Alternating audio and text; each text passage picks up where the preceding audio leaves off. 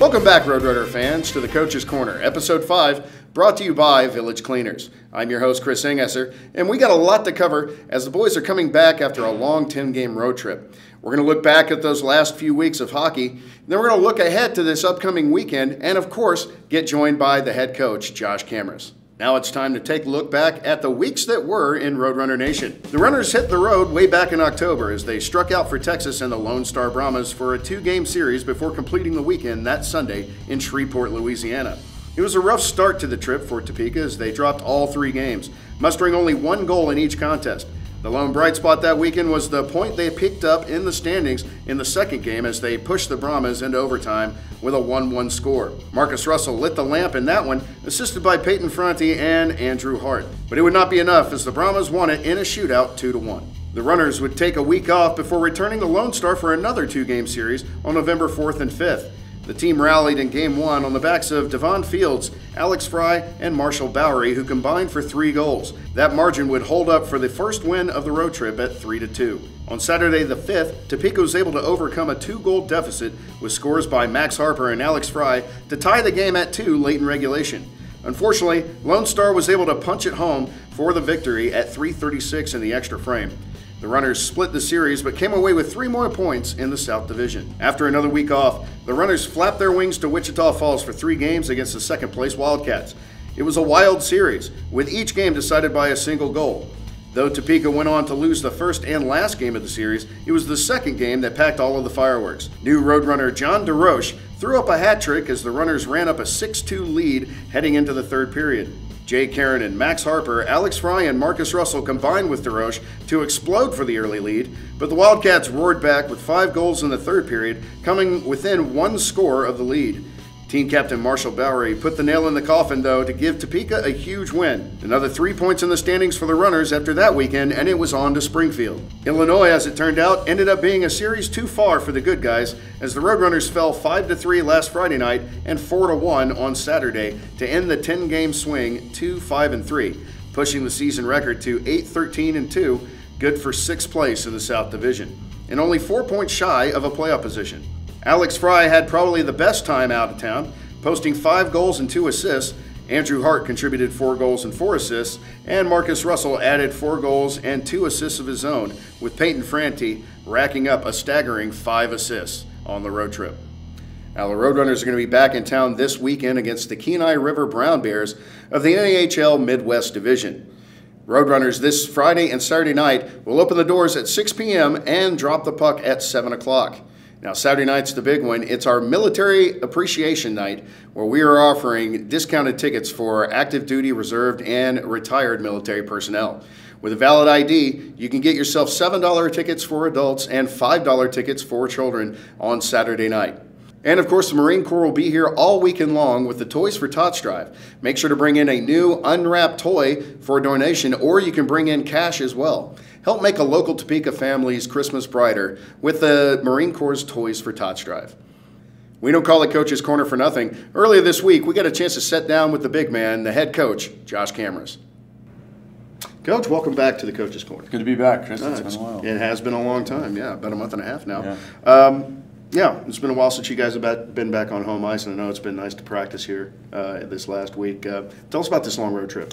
Yeah, it was good. We got out about a month and a half ago, like you said, and we've been on the road ever since. But it's good to get the team out and bonding and spending time together. And we've really seen our group grow as a team and get to know the guys a little bit more. Spend some time at lunch and it's a little bit more intimate on the bus. And with that, you get to know the guys and spend some time with them. So it's been good. The games have been. We've had our ups and downs, but our guys have worked hard, and we're turning a corner, we feel. Now, this kind of road trip that you go on, you end up going to a lot of places, spending a lot of time in different hotels. What was y'all's favorite, hotel destination on the road? Going to Lone Star, Wichita Falls, Springfield, Shreveport? It depends who you ask. If you ask a coach, the hotel with the best internet. Sure. We gotta watch hockey and got to make sure we're on it with that. But I don't have a favorite hotel. I like being at home in my own bed, so I don't have a favorite hotel. They're all the same to me. I'm sure Mrs. Kamrass is probably glad to have you back as well. Yeah, she is. Now, while you guys were away, the team kind of mixed around, changed it up a little bit. We've got a few additions to the roster. What can you tell us about John DeRoche, Trevor Zenz, and Emil Granso? Yeah, well, I'll start with Emil. Emil came in, he was a guy who called us and wanted an opportunity to come in, and he's done really well. He's a hard-working goalie. He really pushes, our other two guys, Mike and Ryan, he pushes them in practice, and he's got an extremely hard work ethic, and like to see that. He's actually a unique situation because he's on the Danish national team possibly, and he could be playing here in the World Juniors coming up. So hopefully he earns a spot on that team and plays against big teams like Team Canada. It's like we had Hiko Saka with the Japanese. Yeah, and Emil, if he makes that team, would be in the A group in the World Juniors, so he'd be playing against the top teams up there. So that'd be a pretty unique and cool experience for him. So we're wishing him the best, and hopefully he makes that team.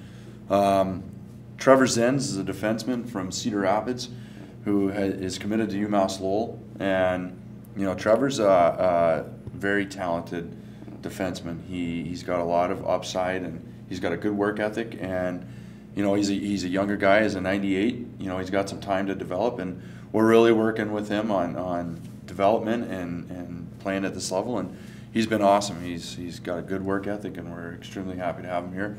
And Johnny DeRoche, came in right away, and all three guys really fit in well with the team. But Johnny DeRoche came in that one weekend and jumped right into games and got himself a hat trick. Right? Yeah, got a hat trick, his first junior hat trick of his career. He's got a really good skill set, and he's got a good work ethic, and seems to be fitting in with the guys. So we're excited to see all three of those guys progress and continue to develop, and they all got bright futures out of them for sure. Oh, absolutely. Now, you and the boys got to spend Thanksgiving at home before jetting out to Springfield on Friday. How did you spend your holiday? What did you? I assume there's a lot of turkey involved. Not so much. I didn't eat too much turkey. We went up to my wife's sister's house and had a nice little afternoon, and it was pretty mild, and got to spend some time with the niece and nephew, and they're a blast. So I really enjoyed it, and our guys, I think we were excited that we were able to stay at home, and they got to spend that time with their billets or their families that came in, and for sure, that's an important holiday in my opinion. I think that's something that getting that time, and that to me that's a family holiday where you get to spend that with the family and all that. So it's good, and we got on the road the next morning bright and early, so they didn't eat too much turkey. Right. So what were you most thankful for as a coach this Thanksgiving?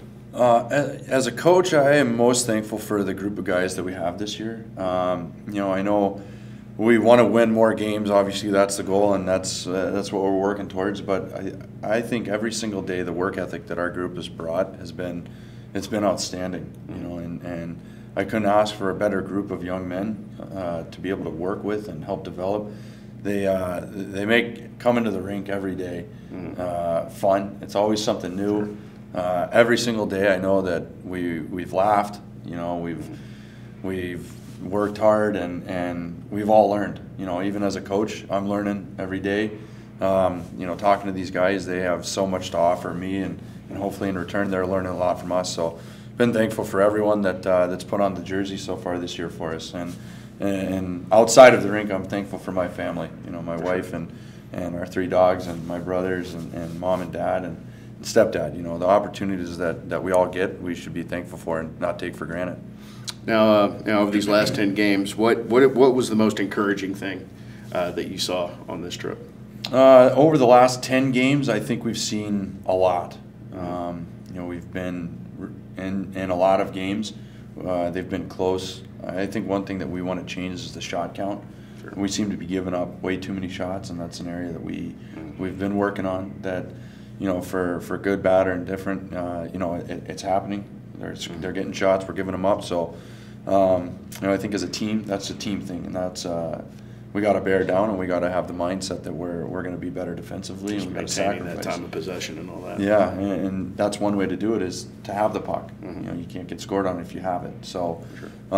But defensively as a team, we got to sacrifice more and be more willing to block shots and not let the pucks get through. So, we've learned that. We've learned a lot about ourselves and a lot of where we need to start heading towards as a team. And we're trying to take the positive out of the games that we've played over this long road trip. Mm-hmm. And it's certainly got to be encouraging to know that you're going to basically be here in Topeka for the next couple of months. So, I mean, you guys are going to have your feet, other than next weekend, I believe we're going on another very short 2-game road trip.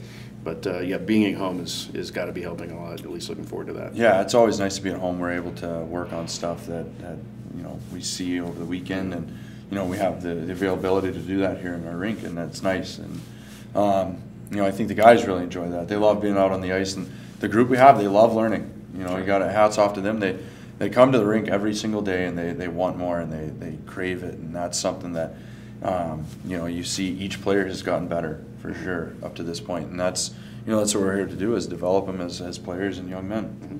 Now, of course, looking ahead to this weekend, Kenai River is making that long voyage down here to Topeka from the Midwest Division. Now they're 4-16-2. You look at that record and you think, okay, well, this is a way to get healthy quick.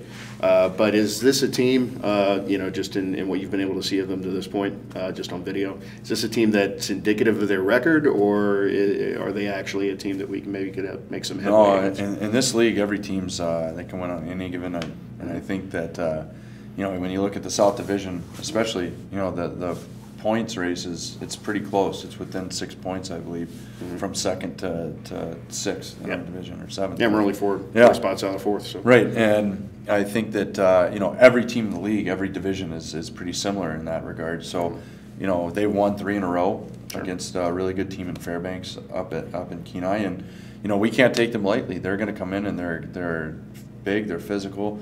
And they're gonna play hard for sure. So we got to be ready for that. And we got to, at the end of the day, we got to play our game, and we got to be consistent. Well, sure, Coach. Well, hey, thank you very much. Good luck this weekend. Thank you, Chris. And we'll see you again at the next Coach's Corner. Don't forget, Runner fans, you can be a part of the RoadRunners Coach's Corner, brought to you by Village Cleaners, by sending questions in the comment section below or heading over to Facebook and Twitter. Thanks again for joining us. We'll see you next week.